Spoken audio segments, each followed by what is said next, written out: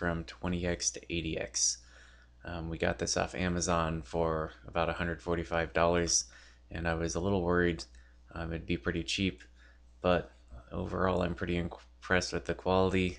It's entirely made from metal and glass. So I guess going through some of the features, you can adjust the eyepieces. You can also adjust the height of the microscope body. So if you're working with a sample that's a lot thicker, you can compensate for that. Also got the focusing knobs here, and you can choose to light things from below or from above, which is great, but as far as I can tell, you can't adjust how bright the lighting is.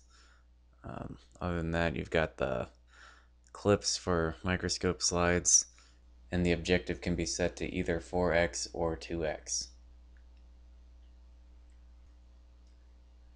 As for the eyepieces, they're either 10x or 20x.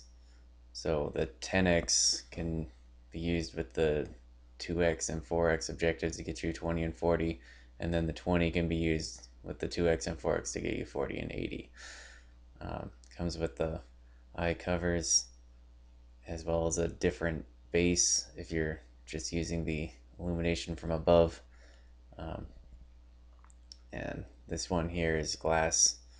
You can see there's the bulb there, and then the same bulb is used for the other lighting.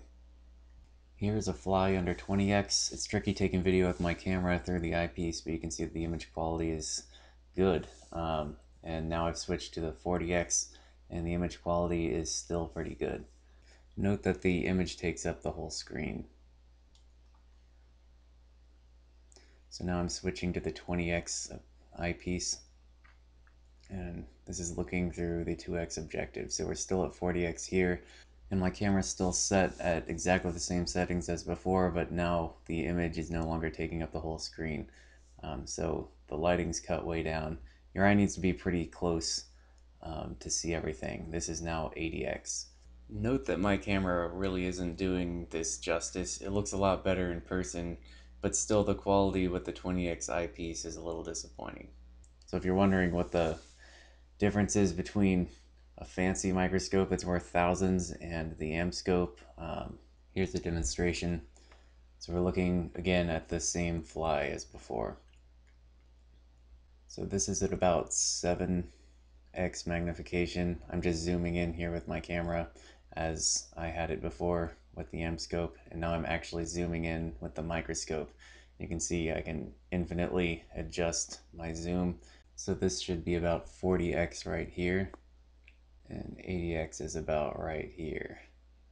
So you can see that this microscope has much brighter lighting and much better image quality. So here's some side-by-side comparisons between the two. Here's 20x, here's 40x, and 80x.